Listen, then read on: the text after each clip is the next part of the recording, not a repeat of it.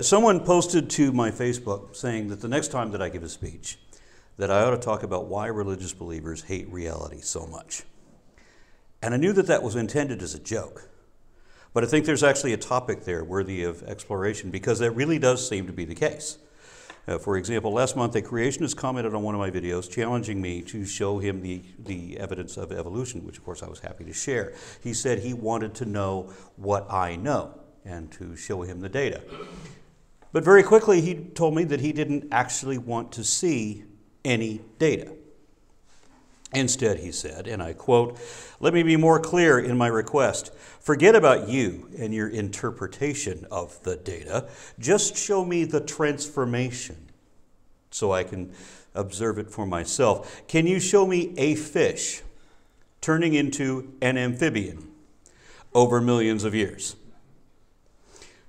Don't show me a line of fossils. Don't explain anything about genetics at all. I want to observe exactly how fish turn into amphibians," unquote. So first of all, he's talking about an individual fish turning into an individual amphibian over millions of years. So he knows fuck all about evolution. He doesn't have the first clue, and he doesn't want one either. He's made very clear that he doesn't want to understand how we know what we know. He doesn't want to know that we know anything that he doesn't want to believe. And he doesn't want to know it himself because, of course, he doesn't want to believe it. He doesn't want to know what's really true if it's not what he wants to believe. He wants to believe something else, something that he knows is not really true, or at least probably not really true. And if it isn't true, he doesn't want to know that either. He wants to remain willfully ignorant. So instead of any honest inquiry, he asks that I show him only the one thing that he knows I could never show him, no matter how true evolution is, no matter how right I am, which he already suspects that I am. He doesn't want to see any of the proof. He only wants to see what he knows would take both time travel and immortality to display for him, because we would have to go back in time hundreds of millions of years and then stand around for another 100 million years watching fish learn how to salamander. And even if I had a time machine and a means of genetically tracing, to select exactly which individual fish is in our direct ancestry, because, there would be one individual fish at one point that would be the direct ancestor for all of us. But if we were able to identify that one, and we start watching that one, then when that first fish died, he would have said that it didn't turn into something else beforehand, so I still failed to show him what he asked for. Even with a time machine, he wouldn't be able to satisfy these people. However, I am convinced that if we had a TARDIS, and we invited one of these young Earth creationists, the people that think that the Earth is less than 10,000 years old, to get into this time machine with us and go back 100 million years or so, they wouldn't get in, because they know as well as we do what they'll see when they come out. And this is a reality they refuse to accept and damn sure won't admit it. One woman told me that even if I had a time machine and could use it to prove to her that what she believes is not true, she said that she wished, or that she hopes, that her faith is strong enough to keep believing even when her eyes tell her otherwise. That's why I ask why religious believers hate reality so much. And that's why they only ask for what you still couldn't provide, no matter how true evolution is, because on some level, many of them know that what they believe is not the truth. And they know that they have to make believe. And they know that we don't have to make believe, because reality really does conform to our position. And I'll explain how we know that they know that. A lot of people, including some prominent atheists, say that these people are sincere believers, but I don't see how they can be. There are some people who believe honestly or for honest reasons, but those people would ask honest questions too. And that distinguishes the sincere believer from the dogmatic religious apologists, which are the people I'm talking about now.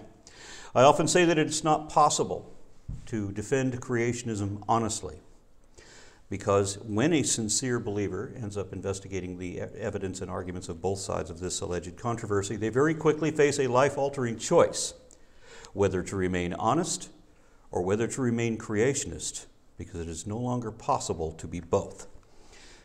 What this commenter asked for was, and I know I'm going to mispronounce this because I can never say this right, a reductio ad absurdum fallacy, allowing him to ignore all the evidence and ask, "Were you there?"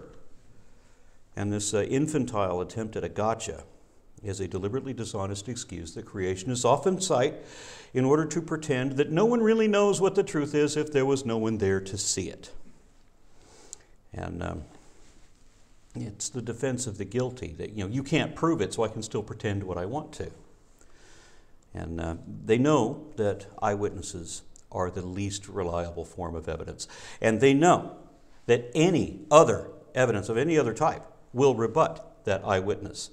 And they know that detectives can still tell what happened even when there are no eyewitnesses, or worse, when there is an eyewitness committing perjury on the stand, which shows a nice parallel for the religious beliefs, because they have a book that they want to portray as being the word of an eyewitness. But, as you've known, many religious believers like to pretend to witness things they've never really seen.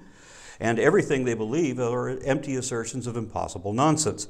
Remember that all of the major religions were founded by mystics who thought that dreams were cryptic visions of divine inspiration, and that any emotional impression or coincidental sequence of events could be taken as a sign from God. It's a belief system based on credulity, on confirmation bias, and anything but critical or rational thought. Very much the opposite, in fact. Instead, they're encouraged to go with their gut feeling and to treat the scriptures, their supposedly sacred scriptures, as the only source of truth in our world. And I've heard many statements to that effect. That's literally saying, if the Bible is the only thing that is true, that the whole of reality is a lie. And I've seen them attest to this. In one case, it was even a Christian textbook in a young earth creationist school that a friend of mine was running. And this textbook, laughably, obviously, was also itself a lie because it wasn't the Bible. But, these people aren't really good at logic. This is why winning the football game is taken as proof of God. But the fact that God can't heal amputees doesn't mean anything, and neither does anything Epicurus ever said, because he should have shut down this argument a couple dozen centuries ago. The people who wrote the holy books obviously didn't know what their gods should have, or they wouldn't have written the stories that they did. It's very clearly written not from the perspective of somebody that created the entirety of the universe, but from somebody that thought that the world was flat. And so they put a giant crystal dome over it because they think space is full of water, and never mind, that's going to be another lecture. People who pretend that these scriptures are the word of God, and they pretend to witness for the truth of that word, are committing perjury and bearing false witness. There was a cop show in the 60s that was famous for this one detective saying, just the facts, whenever anybody would speak up about their speculations. If we'd all adhered to that, there'd be no religion. Because if there's not one fact anyone can verify to be true or false about any god or religion, then there is nothing anyone can honestly say that they know about it either. And you can interpret the facts, but you shouldn't make shit up that has no truth to it. And if you do, you can't be calling it the absolute truth, because the truth is what the facts are, and they don't have any facts. And I realize that my talk today has a lot of language contrasting us and them. And I understand how normally, that would be tribal, and that's not my intent. I'm only drawing a comparison between two extremes, between those who have a deep-seated emotional need to believe and the intellectually curious who have a desire to understand and to improve understanding, which is something that faith can't do. I'm aware that that's not a dichotomy and that most of us lie between those two extremes. But think of it as like the line between gay and straight. From past experience, a number of you have already ascertained that that's a pretty broad overlap of gray area between those two. So I think my either-or comparison still works with the people who are at least 51% faithful versus the people who are at least 51% rational. And yes, faith is an irrational position. Rational people are described as having sound reason and the ability to reason and being willing to be reasoned with. A rational person believes only what is indicated, and they're tentative even then. So they may not believe everything completely. Maybe some things they believe it's mostly true or generally true, but there's some part somewhere that's probably not right, and that's true really about pretty much any topic you want to talk about. So we consider other options when there is uncertainty. Rational people understand that what we believe is not a matter of choice. We accept what the evidence compels us to believe, and our minds will obligately change according to our understanding of the facts, regardless what we might have preferred to be true. But faith is the very opposite of that. being an assertion of an unwarranted assertion of unreasonable conviction, assumed without reason and defended against all reason. It is unwise to believe anything without reservation, without question, or without reason, but yet faith demands all three of these things at once, and that is irrational by definition. I'm reminded of this line from Willy Wonka and the Chocolate Factory, where Gene Wilder's character says, "You should never ever doubt what no one is sure about." When I first heard that about 8 years old, I didn't realize yet that that's what religious faith was, but I knew that I'd met people who think like that, and that it was foolish and stupid to think that way. Some other YouTube commenter told me that I didn't have any evidence to back up my claims, and so he wanted me to show, I was going to show him that as evidence, but I told him that we would do it in a public forum. They always want to communicate in email or something, where nobody else can see. But no, I want you to be accountable. I want everybody else to see how you respond to the way I answer your question. And religious extremists like creationists will not be accountable. Creationists always want to debate me, but what they usually want to do with that is they want to get me on a Google Hangout so that they can yell about how evil or stupid they think I am. Or they'd be perfectly happy to debate me on with a live audience, from a stage. And the advantage they have there is that they can tell more lies in a minute than I could possibly correct in an hour.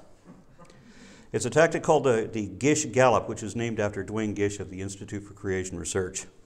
These people can cite any source you've never heard of and say anything they want to about it, and they know that there's no way you could possibly address that on the fly. For example, I was on a video discussion that was not rehearsed or anything. It was just me and this seminary professor of philosophy at a seminary school in Texas.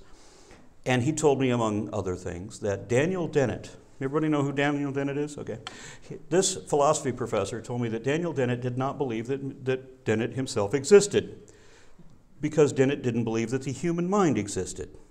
Now, I've met Dennett a few times, and I didn't think that he could actually think that, but I hadn't already read whatever the article was that this professor is talking about, so I have to give him the benefit of the doubt. And I have to go home and do the research and look up the specific citation to realize that that is neither what Dennett said nor what he meant. The philosophy professor is completely full of shit. He has no idea what he's talking about, and he's wrong. But because I couldn't correct him authoritatively in the moment, it looked like he was right, and it looked like he made a valid point.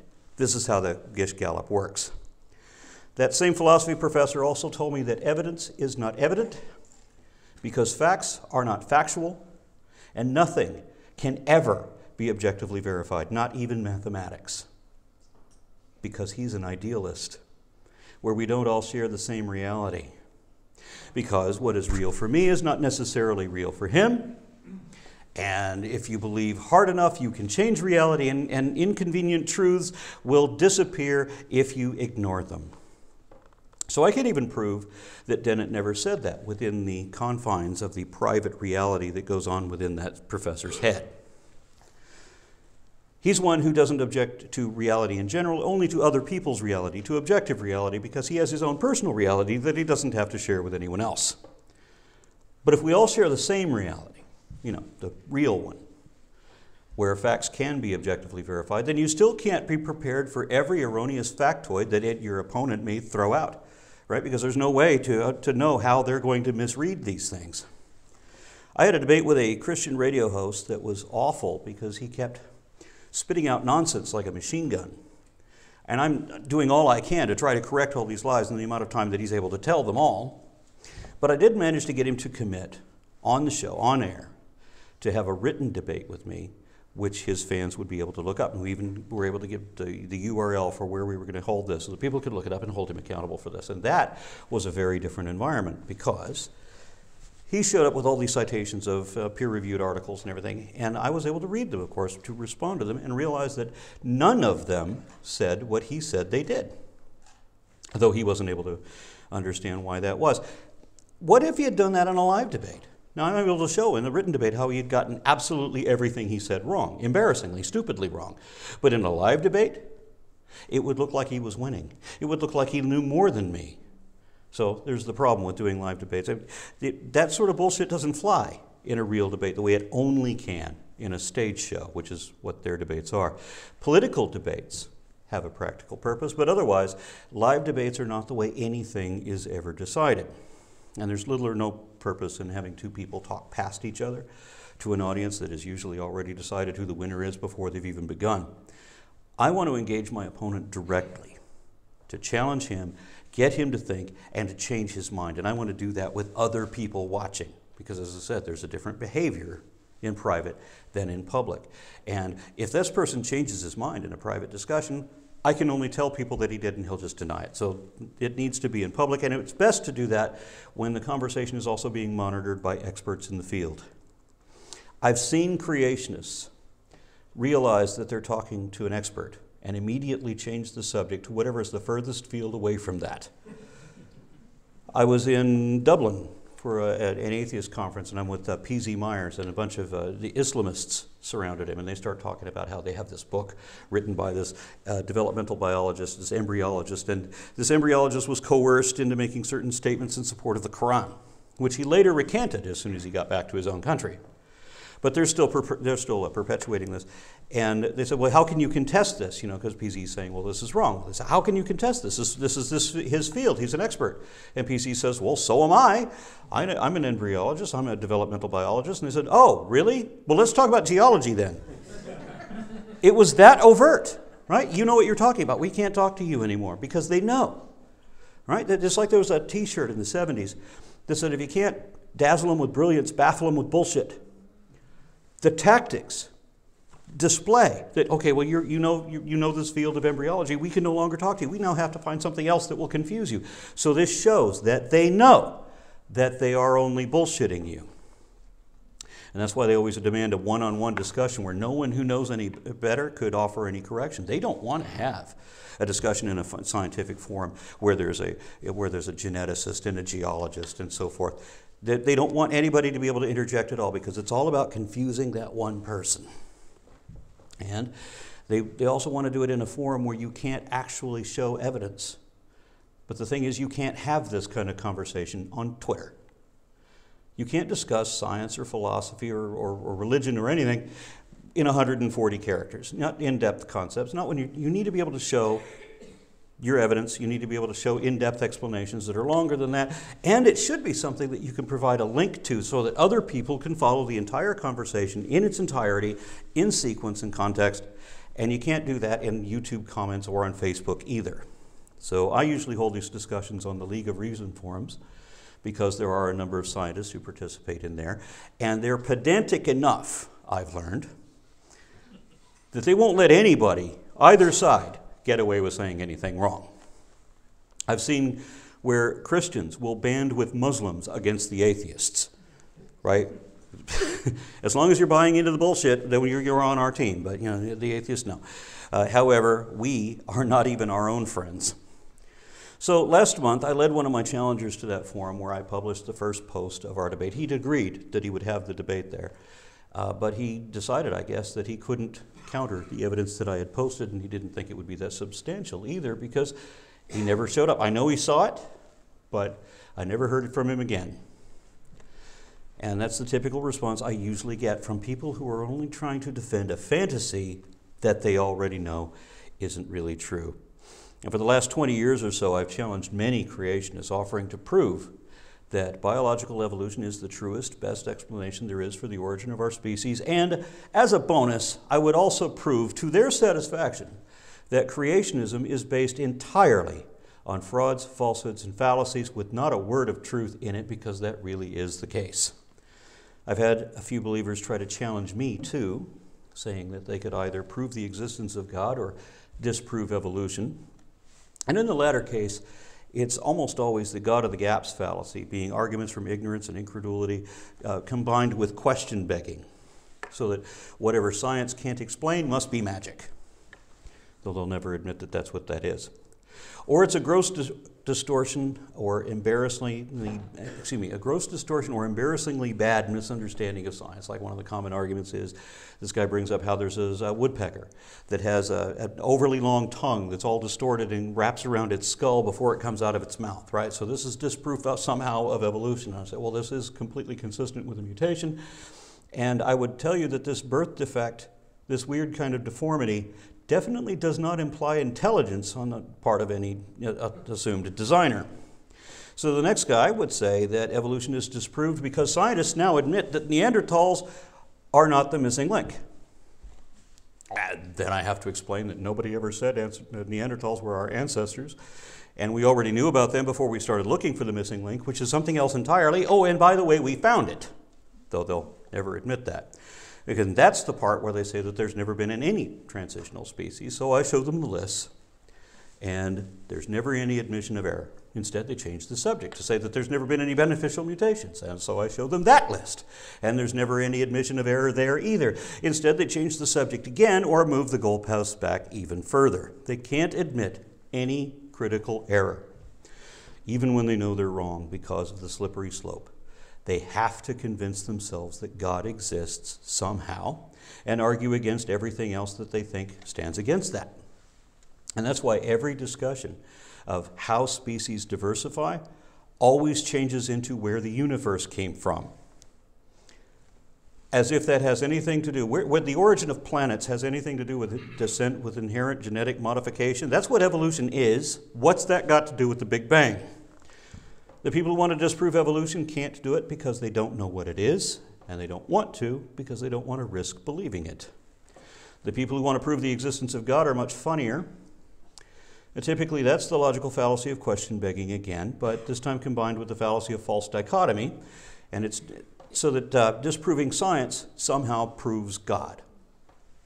And most of the time that depends on the fallacy of shifting the burden of proof, such that I am obliged to explain everything, and they never have to explain or understand anything, because they assume that they're right by default. And it's not enough that I have to disprove what they'll never accept, nor that they don't have to back up what they simply make up. I'm on the wire there too, because I have to disprove every empty, unsupported absurdity that every idiot ever hallucinated. Or, this is why Hitchens' razor says that, what is asserted without evidence may be dismissed without evidence, so that failing to disprove a negative, I'm not then held to pretend that every delirious fever dream, from any junkie is on equally valid standing with a scientific theory. For all their pretense at philosophical aptitude, there is no logic in theology or religious apologetics. Sometimes, though, their promises to prove the existence of God are more amusing. Many years ago, this one guy challenged me that he could prove that God existed, but it would require that I would have to go out into the desert and fast for a month. Enduring the elements with no food or shelter, all the while praying to Jesus to reveal himself to me. So subject your body and your mind to undue stress while talking to yourself and pretending that somebody who isn't real and can't hear you is there listening. This is autodeceptive self-hypnosis. I promise you, if you go through this routine, it doesn't matter if you're talking to your God or someone else's false God, or it could be the ghosts of your dead ancestors. It could be your fantasy lover, your spirit guide, or extraterrestrial reptiles transmitting telepathically because you forgot to wrap your head in tinfoil. If you talk to any of these imaginary beings as if they can hear you, it won't be long before you think they're trying to communicate with you. So, that wasn't the only criteria this guy had either. He also told me that I needed to put up $10,000 of my own money into a secure account to bet against his $10,000. And this wasn't, so far as I can tell, an attempt to steal my money. It was an attempt to raise the bar beyond my reach so that I could never actually meet the criteria that he demanded, because he couldn't risk me taking him up on all of these other criteria and then still proving him wrong. They can't allow that anything would ever falsify their position. Kent Hovind, the professional huckster behind creation science evangelism, had a similar challenge to that, where he offered for a number of years $250,000 to anyone who could provide proof, or evidence, this is the way he sold it, anyone who could provide evidence of evolution. Now, I'm sure everybody in this room could provide evidence of evolution, of course. Hundreds of people did, trying to collect this money. But when you click the link on the website to meet that challenge, you find out that he's not actually asking for whatever you wouldn't accept, anything that would actually qualify as evidence of evolution. Instead, what he wants is proof that God couldn't do it. Not that God doesn't exist, because he won't accept that either. You have to assume that God does exist and still couldn't do it. So, this is how they're marketing it, through equivocation. And then there was another caveat beyond even that, because if your argument was that good, it would be referred to a handful of anonymous judges, nobody ever knew who they were, who had the right of refusal without communication or explanation, so that it didn't matter how many hundreds of people presented valid evidence of evolution. They still advertised that no one had ever tried to. So the whole thing was a fraud, just like Hovind himself. It doesn't matter that the faithful can't support their belief, as long as they never allow it to be falsified. They don't mind being credulously convinced with no justification whatsoever, as long as they can avoid all the proof that they're wrong. And lately, some have gone so far as to argue that reality itself is wrong. Remember, the Bible is the only source of truth in our world, so the whole rest of reality is false, right? And then you have that seminary professor who says that reality is immaterial and imaginary. So the real hardcore extremists go to idealism or presuppositionalism or hard solipsism. Those who don't go that far still have, and still believe in a shared objective reality, have to cast doubt on every aspect of science against them, even though they completely trust in their own raving insanity without question. Being reinforced with, confirmation bias and double standards and fallacious reasoning against reasoning. That's why it's so important to them to reverse the burden of proof, which is another logical fallacy. So to entice them to take my challenge, I put the onus entirely on me. Remember, I'm trying to prove my point to their satisfaction, not mine. So that I can't win unless my interlocutor admits in the end that I made my point. How could you possibly go wrong, right? What is there to intimidate someone here? I mean, all you'd have to do is go through the entire routine and then say, I don't believe you. And you win. How easy is that? Some religious zealots think that the way to make their case is to hound you forever and never concede any error and never offer you any credit either, but to hit you relentlessly with thousands of messages of thousands of words each until you give up and give in. But that wasn't the way I did it. I put a time limit on mine. It was just a couple dozen mutual exchanges, so that if I haven't proven my point by then, I lose. Again, how could I make this any easier for them? Yet I've had very few takers in 20 years. Why would anyone turn this down? I mean, think about it. It doesn't matter how strong or strident an atheist you are. If a seemingly sincere believer promises that they can prove their case to you, that they can prove a God to you, and especially if we think that there might be any credence to their argument, that, in other words, the more likely we think that we might be wrong, the more likely we are to take that challenge. And if it turns out that it's not just a word game, like it so often turns out to be, if it turns out that they actually have a point that we overlooked somehow, that proves that they're right, we would change our minds accordingly and thank them for having corrected us, because we come from a perspective wherein the truth matters. And you've probably already taken a challenge like this yourself, and you expected that you're just going to get a word game, like the argument from improbability, where if you take everything that happened to you today or everything that you did today and just try to figure out how improbable all those things are, and every new parameter that you add only makes it more improbable, so that everything that happened to you today is completely impossible. Or we have the argument of fine-tuning, where if these parameters are just a little bit this way or the other way, like the Earth, if it were its own diameter closer to or further from the sun, then we couldn't exist. Right? And this somehow is supposed to imply a God. And this is the best when you have these person not online, but like face to face, and you get to explain to them that our orbit is elliptical and that it varies by millions of kilometers in both directions, right? And you might get to see that dumbfounded look of confusion that belays how wrong they are, but you'll never get a verbal admission because the guy you're talking to doesn't care if it's right or wrong. He's going to use that same argument on the next guy, because to him, the truth is irrelevant. All that matters is whether you believe, and if they have to lie to you to fool you into believing, then that is what they'll do. And of course, if you have to lie in defense of your truth, then it was never really truth to begin with, but they don't care what the truth is, right? They believe in belief. That's why they say that if God didn't exist, it would be necessary to invent him. And so most of the believers I've challenged have refused to accept. And this is because I say that I will prove evolution so conclusively that they will have to declare themselves evolutionists for the rest of their lives. And they'll be embarrassed that they were ever creationists. And the people I'm talking to, wrongly, think that proving evolution means disproving God. And the very idea of that terrifies them. So they run, not walk, away from this challenge. So I get responses like, why can't I believe what I want to believe? And they'll say this even after I've already proved that whatever they believed was wrong. Why would you want to continue to believe something after you know it's wrong? And not everybody knows that what they believe is wrong, but some of them do. I've got admissions phrased a number of ways that these may be what the facts are, but I prefer to believe this. They know it's not true, but they're going to believe it anyway. And a couple have even said they have the right to be wrong. So they know they know they're wrong, and they want to stay that way. They know what the reality is, and that it's not what they want it to be, but they reject that reality because they want to believe something else.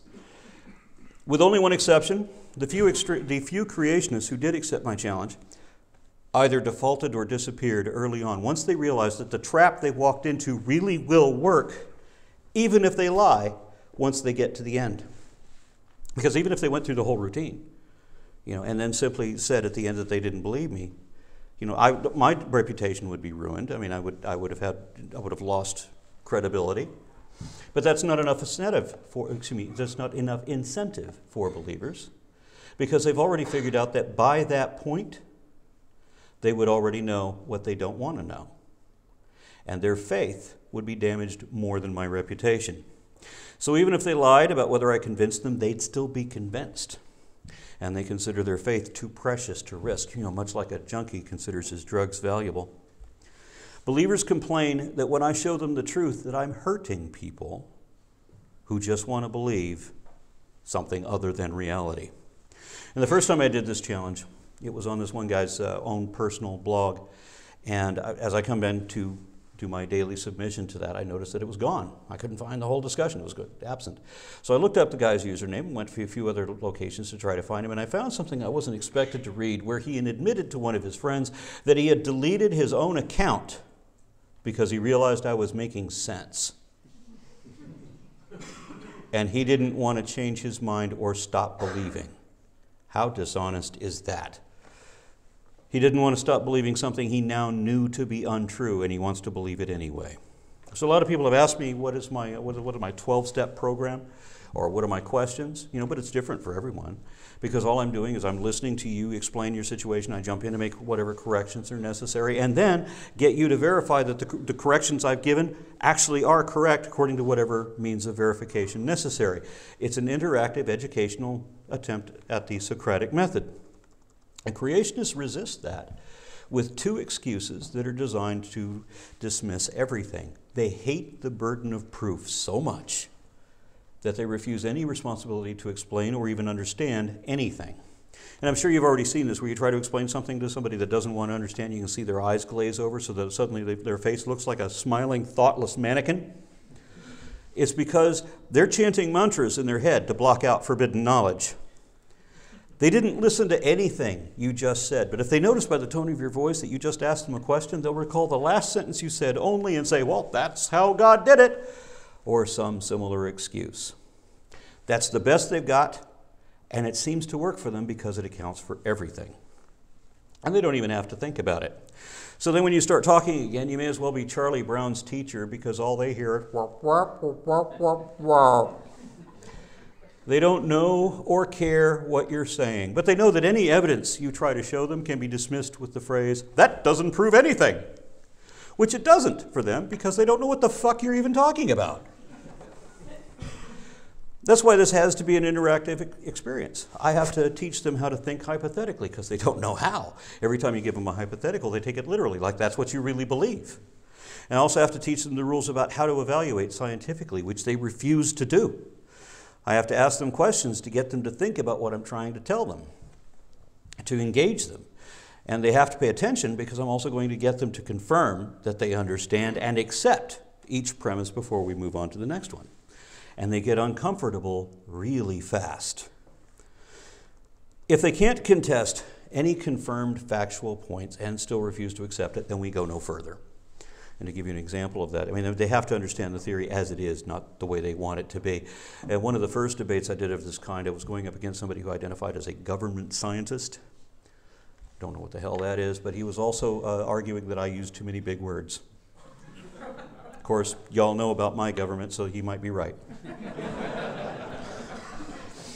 He said that evolution was being taught in public schools as the religion of no-godism.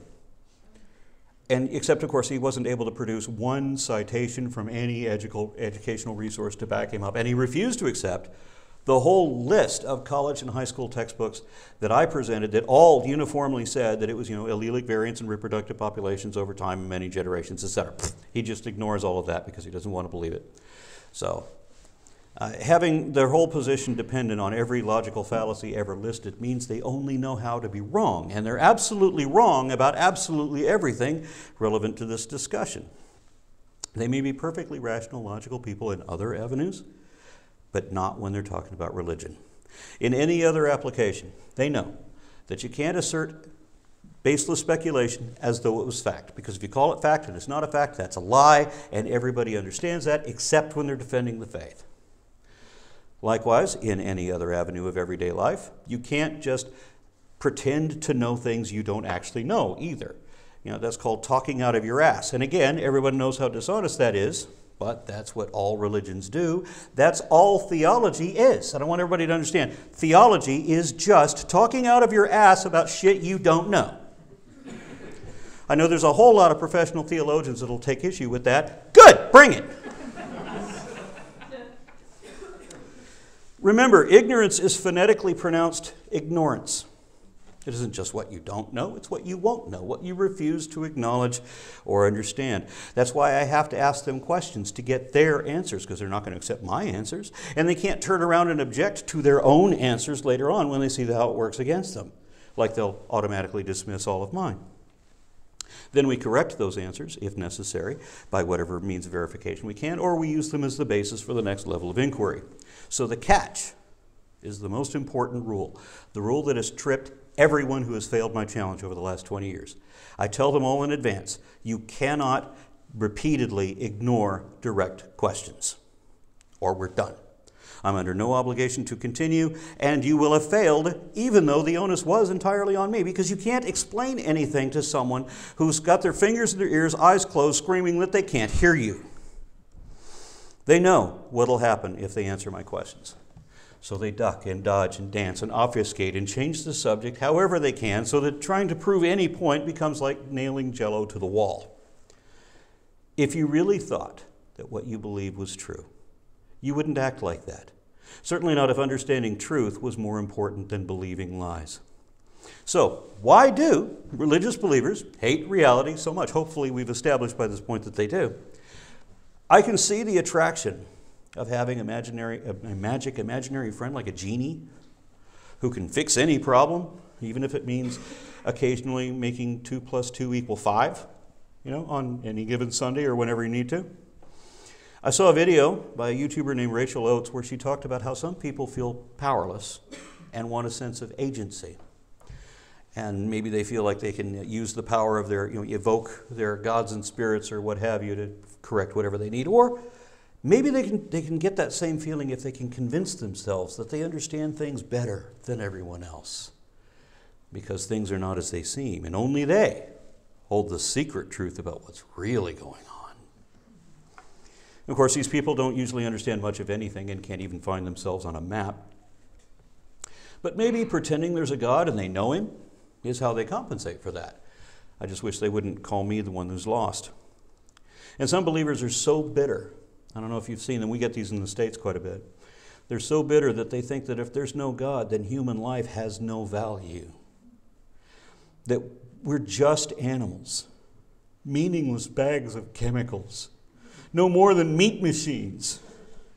They look at life not as an adventure, experience to be played, but more as a horrible ordeal that they have to suffer through to get their reward in the end. Talk about hating reality. And they think that other equally credulous fools are better than rational thinkers. Not necessarily smarter or prettier, but better. And maybe they're the chosen ones on occasion, but whatever, they are certainly holier than thou. And some even admit that if they didn't believe in God, they'd run around killing and raping and destroying everything just for the fun of it. That's how moral they are. Then I have to look at all of the humanists among the infidels who don't think that violence is fun. Because without any threat of posthumous punishment whatsoever, we know that unnecessarily causing pain and suffering and death is immoral by definition, meaning it's an objective standard. But what do we know? We don't have a moral compass, right? Apparently you have to believe impossible absurdities for no good reason if you're going to be a good person. Except that those who believe in absurdities will commit atrocities. I've seen many different sources showing a negative statistical correlation between morality and religious belief, where believers are more likely racist, sexist, prejudicial, xenophobic bigots. And although they hate abortions, they are more likely than we are to have one. And while they talk about the sanctity of marriage and they admit that according to their scriptures, divorce is a sin, they have a higher divorce rate than we do, and we don't even have the mythology on it. We just have a simple contract between people, and it doesn't even have to be opposite genders on every occasion. And we still have a better marriage system than they do. Studies have shown that people who are raised religious and stayed religious their entire lives are more likely to be convicted of sex crimes. And the more religious they are, the worse their offenses are, with more and younger victims, because religion is all about using that or holding a controlling aspect over weaker minds. Devout believers are more likely to be violent and support violence, like corporal punishment, capital punishment, and torture of prisoners. They're far less tolerant of other religious and political views, and of course they hate homosexuals for being fabulous abominations. And they hate us, atheists, because we're ruining their game of pretend. We don't play along and give them the moral high ground like the devil worshippers do. We admit that it's a game of pretend. That's why all the pretenders hate us so much. We don't buy into their delusion.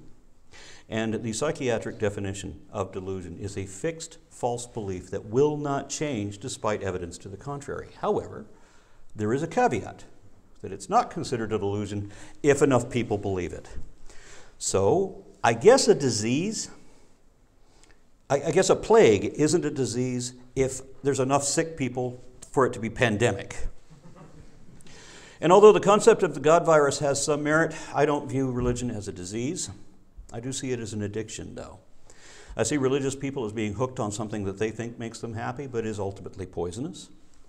And functional MRI scans of deeply religious people who claimed to be feeling the Spirit during moments of prayer or worship show a spike in activity in the parts of the brain associated with focused attention, with judgment and moral reasoning, and particularly the reward area of the brain. When the University of Utah published or released this study, they showed a picture of the brain scan and said, "This is your brain on God." Because the same area of the brain shows activity when having sex, when doing drugs, or when gambling, showing or suggesting that there's a common bound to these seemingly disparate behaviors that are all connected to addiction.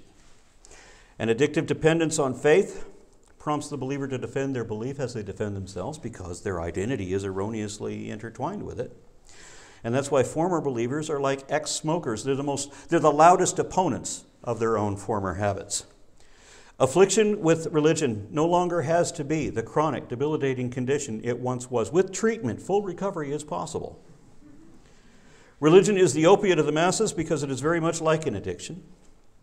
I've read deconversion stories where believers suddenly seem lost all at once because for the first time ever, they don't think that there's an all-seeing eye watching everything they do every minute of every day. How do people live like that?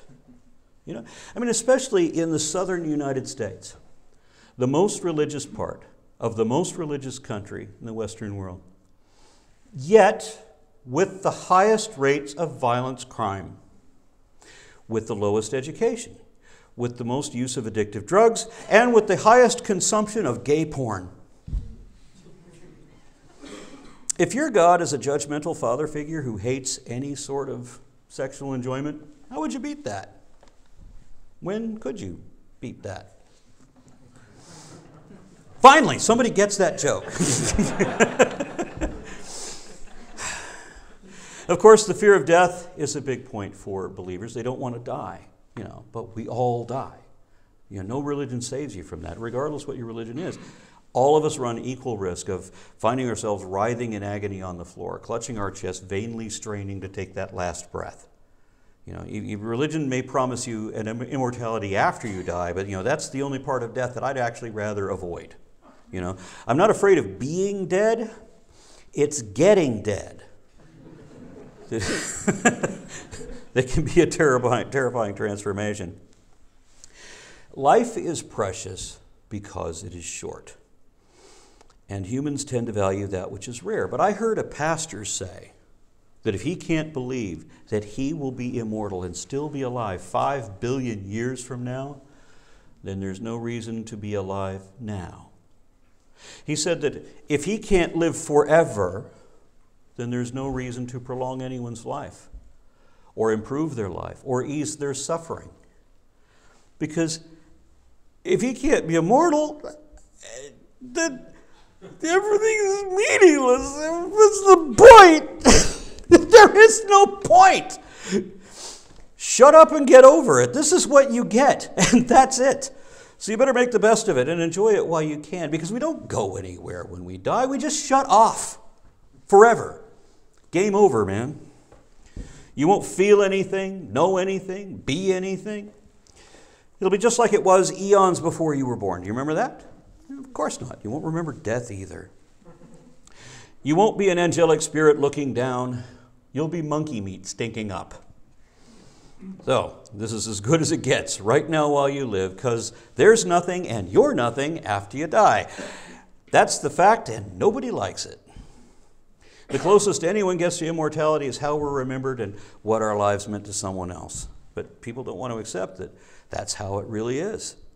It's like the guy who won't acknowledge that his marriage is over and that his wife is cheating on him and never loved him. Everyone else knows that. She shows him no compassion at all. I mean, it's plainly obvious to everyone else, but he can't accept it emotionally, so he would rather not know the truth. And if anybody's ever known anyone in a situation like that or lived in a demeaning situation like that, imagine what it must be for religious believers who live like that all the time, pretending to be loved by someone who really isn't there for them and refusing to acknowledge what everybody else can see. And everything that we know about God shows that he's no better than the cheating spouse. All the scriptures of every religion describe God as a narcissist, as an abusive narcissist. So that even if there was God, he's no good for you. Break it off and you'll be better off. And I know you don't want to be alone. You don't want to be scared. Maybe you saw a video where, you have the time-lapse thing of the night sky. You see the mountains and you see the stars going by and you see them all in unison. But if you speed that video up, you actually see that for the first time, maybe you've noticed that we really are on a rock, spinning, hurtling through space, like the Titanic, chugging along through an inhospitable abyss, but with no captain, no one to direct or protect us, steaming toward an inevitable, eventual doom. That's scary. And think about how pointless it is that all your achievements will be completely forgotten when the last living, thinking person dies, or maybe even before that. Yet the universe will continue for billions of years without us and without knowledge of us. And some people think that there's got to be a God because it would be so pointless for that to happen. But then how pointless was it that there were billions of beautiful sunsets from gorgeous vistas all throughout Earth's history when there was not yet a single life form that had developed a brain capable of appreciating that? How much splendor was wasted in Earth's distant past when all our lives now were based on came at the cost of so many other lives before us. The more you know about geologic history, the less intelligence we see in life's design, and the more evidence we have against God, the more necessity we have to, bound to our lovers, to love our neighbors and to help each other ease our suffering and make the most of our lives, because we are all we've got. Any office celebrating a secret Santa knows there is no Santa, and that the only charity really comes from us. And very recently I had a conversation with a religious devotee who believes as he does because he values the meaning of life, as so many of them do. They are purpose-driven. And this idea of purpose is one that always confused me. Of all the cited reasons for religious belief, this is the one that I find complete loss at explaining. The idea that life has a purpose is just stupid to me. I mean, it's like when you go to the fortune teller and she throws the chicken bones or the tea leaves and then tries to read what they mean. You know, it's completely random. It doesn't mean anything, and neither does our existence on this planet. So I asked him, what is this purpose to which he is so committed?